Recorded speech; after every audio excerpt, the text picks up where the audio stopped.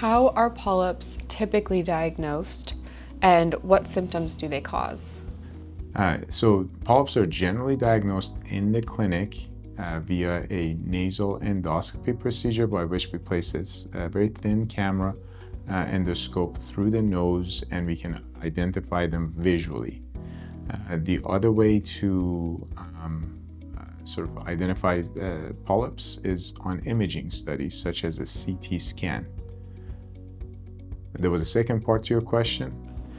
What symptoms do polyps cause?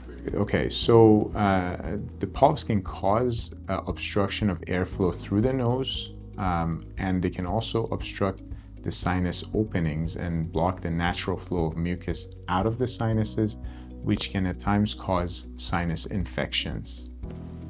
Probably leading to chronic sinusitis eventually. There you go. Thank you for explaining that one.